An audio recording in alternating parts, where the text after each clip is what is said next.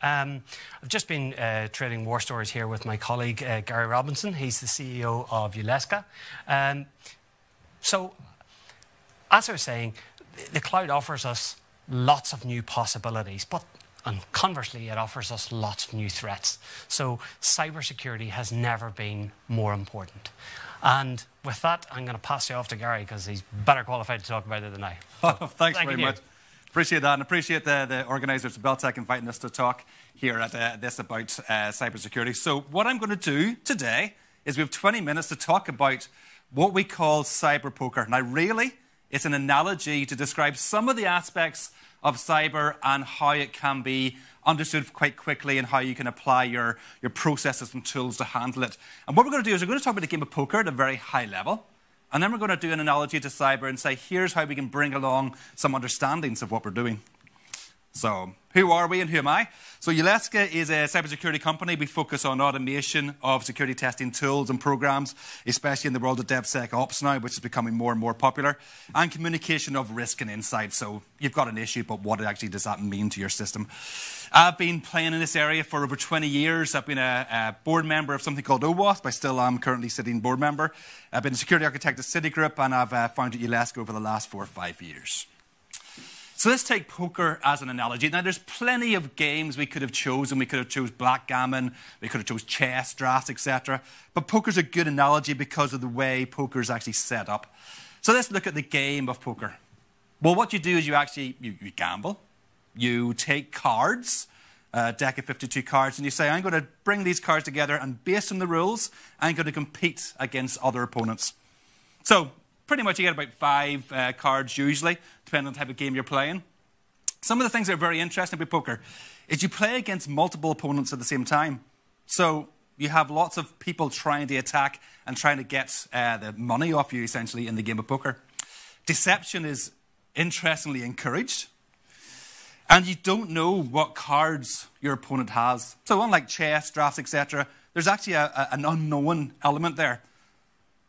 And the aim of poker is to get all the money. So what we're going to do is we're going to take some of these aspects, especially the multiple opponents and the fact you don't know what cards your opponent has, and we're going to look at that in a bit more detail now. So forgive the graphics here. I'm definitely not going to get a job in marketing after this presentation, but we're going to take a sample of poker, one called Texas Hold'em, where you have a couple of cards yourself and there's a mix of cards in the middle, and your aim is to build the best 5-card deck, a 5-card hand out of that. So in this particular example, we have an ace and a 3. We pretty much are sitting here with a pair of aces, and that could be a very good hand. But right now, we haven't a clue what our opponent has here. They could be better. They could be worse. He could have, or he or she, could have a pair of aces, in which case they've got 3 aces and they're beating us. They could have an ace-9. They could have a pair of 10s, pair of 5s. Or they could have 2-3. They could have 5-7. Probably not much is going to happen there.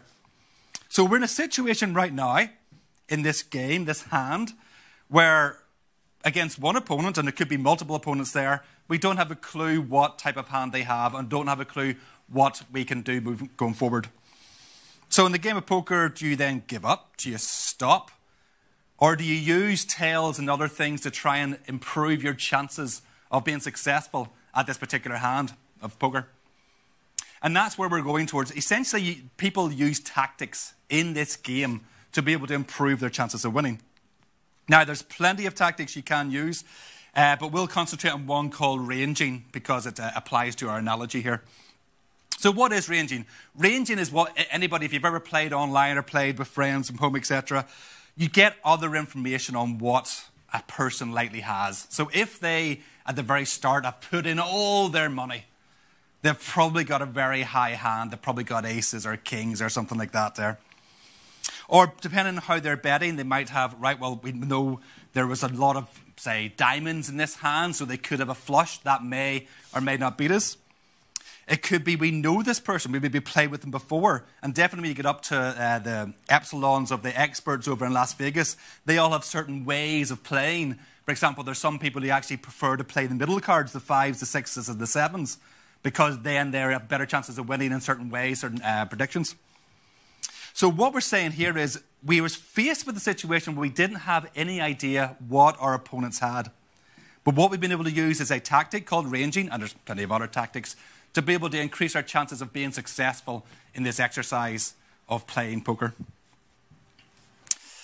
So how does this then apply to something like cybersecurity? Because cybersecurity is a wide-ranging subject. I've been in it for a long time. There is different nuances that change over time. There's different aspects of cybersecurity. And what we're going to do is we're going to try and analyze, if we don't have information, how can we actually use tactics to improve our chances of being successful at protecting our systems. So let's do our comparison from cyber to poker. So in cyber, the hacks are actually the weapons. Like, what we mean by that is it could be a way of breaking into a system. It could be a flaw in a piece of code. It could be a third-party vulnerability, etc. But that's really what we have to protect against as the organization, and what the bad guys or girls or the attackers have to try and use to break into our system. There's more players in the game, however. Whereas physically, with a game of poker, you can have 5, 10 players around a table. In cyber, unfortunately, you've got as many attackers as can access your sites or access your systems, so that increases the number of people you're playing against. Typically, you battle about 5 cards at a maximum poker. In cybersecurity, there's a lot more protections and hacks, and we're going to get into that in the next slide, but there's a lot more than 52 cards to be playing with. We play against 10 opponents in poker, as I say, but there's a whole number of different opponents with different sizes and skills. Again, in poker, you're playing against an individual. That person may be professional or may be a beginner. Again, in cyber, you'll have people who are just trying out something, trying to run some tool or trying to run something against you. Or you have people who are actually an organized crime or a nation state that are trying to get into a system. Deception's encouraged in poker. It's actually implicit in cybersecurity because nobody wants to be accused or seen explicitly to be hacking you. Similar, you don't know what cards or hacks your opponent has. That makes it very interesting to try and get into this next stage of the analogy, as we mentioned. And whereas in poker, you want to win all the money, you want to actually combat and bring their money towards you. In cybersecurity, it's a bit different. You're actually just trying to keep all your money or your assets safe, and that's a really important bit. So what's the tactic we use? Instead of ranging like we had in poker, what's the tactics we can use similarly in cybersecurity? And what we cover is actually coverage. So, as we mentioned, there's a lot more cards, and we'll get into detail not there, but there's a lot more than 52 cards, a lot more different ways to try and break into systems. You have things like the OWASP Top 10, very high level, sort of introduction level way of understanding some of the flaws and hacks that can be used. We can have the SANS Top 25. The ASVS actually has 287 different types of hacks you could break into, etc. And if you even go as far as search, you've got over 1,000 different types of issues. And so what we're saying here is this is ways that any attacker could try to break into your system. So if you take the SVS, there's potentially 282 or 287 different technical ways they could try to get a foothold or a breach in our system. What do we have in terms... We don't know which they will use. We may not even know which we're vulnerable to. So how do we increase our chances of doing that in a modern system? It is not by trying to absolutely cover everything every time we release. We live in a world where we release daily, if not weekly, if not monthly. You do not have the time to actually check all of these unless you're putting in a lot of automation, which is what Uleska helps us with. But there's even aspects of that there are operational, cannot be automated, and has to be protected against as well. But it's the understanding, it's the awareness of the different checks and how they could affect your system that helps you provide coverage and helps you protect yourself against the various competitors. So just a mention on security tools. Security tools there's many of them out there. And some commercial tools are more wide-ranging. Some open source tools are very, very good, and some are very specific. But what we have done some analysis with, and we're going to... We did analysis before with some people in the industry. We're doing that again in a way that's going to allow us to release it publicly as an open source project to let everybody understand the way these things communicate or these things work together. Because if you take some tools, for reasons of not being sued, we haven't mentioned exactly what the commercial tools are, but if you take something like the ASVS as a metric of all the 280 types of breaches you could have, tools will not cover all of it. In fact, any particular commercial tool will cover a good percentage, but not all of it, and none of them pretend to. You could incorporate other tools like SQL Map is a very famous one for that was used to break into TalkTalk. Other tools like Nikto, SSLIs, etc. They can be used and they can increase the coverage you have of protections, but they can't give you 100%. And so what we need to look at here is in terms of our playing the cyber poker game, it really comes down to what protections can we do, what protections can we have in our timeline and in our budget, and how does that compare with how the attackers are going to attempt to breach into our systems.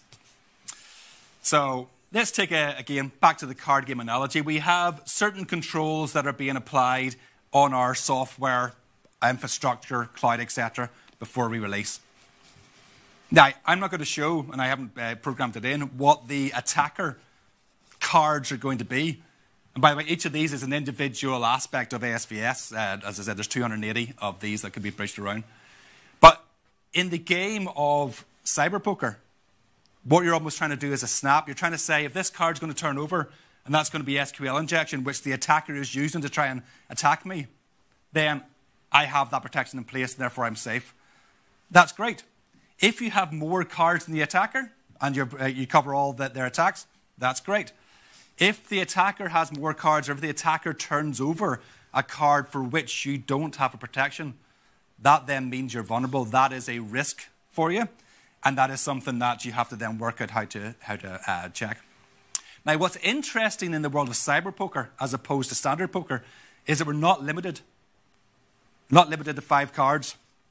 We're limited to our budget and to our time.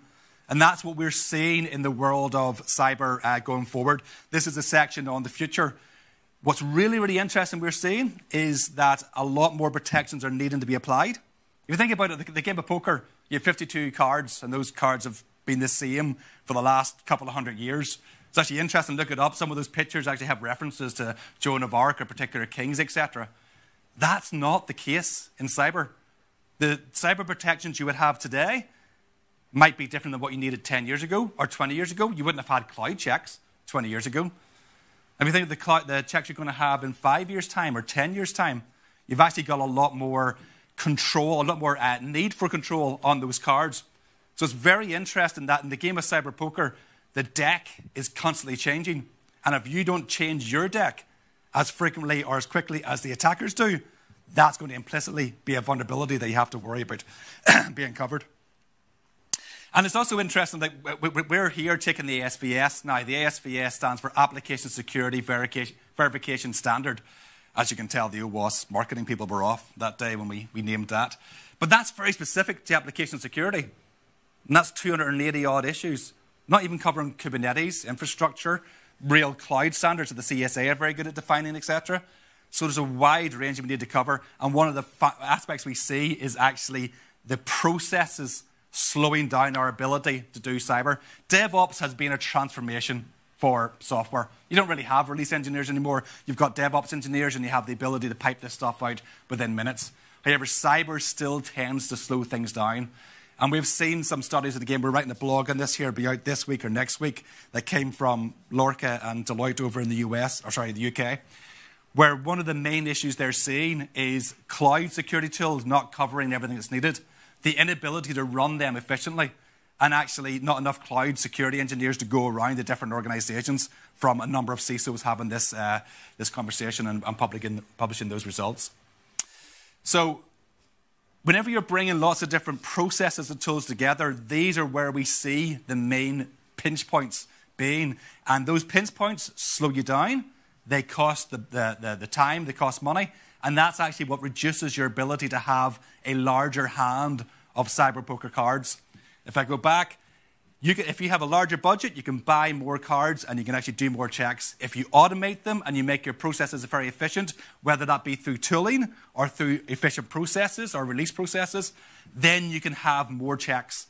And if you have more checks than your opponents, that really gives you the ability to give more coverage in terms of cyber. So that's the end of the presentation as it is now. I had the option there of any questions, but I understand in this format we're not going to be able to do live questions. But we are on Twitter.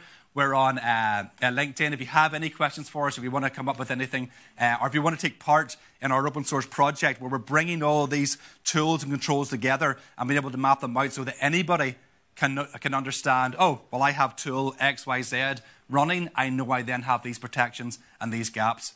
We're very happy to make this open source and have everybody involved. We will have experts in the industry being involved in that project, and we're hoping for Belfast to be actually more of a community there to bring that together as well. So with that, I'll thank you very much for your time and your presentation, and I'll leave it at that point.